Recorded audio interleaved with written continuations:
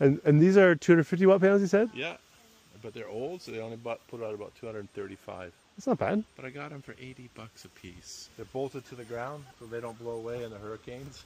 Okay, so these guys here? Yeah. Yeah. To buy a system this big would be like $13,000. I know. $13,000. Yeah. They capitalize a little bit on people's inability to kind of connect the 3 or 4 things together and right size it, because there's a bit of math there. Oh yeah, you gotta do some math for sure. Yeah. So power comes in here from the solar panels. There's a master switch here to turn it on and off.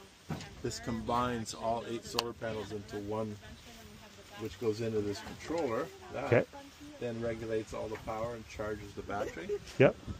And then out of the battery comes this guy, which powers up this inverter. That gives it my 120 volts fuse box out to the house. This guy here basically controls these fans, so when the system is working hard and the temperature comes up above 33, these fans come on. And so is this a vent then? Right here? Yeah, that's the vent. Yeah. Okay, cool. Yeah. It works really well. Every year I'll make some more improvements.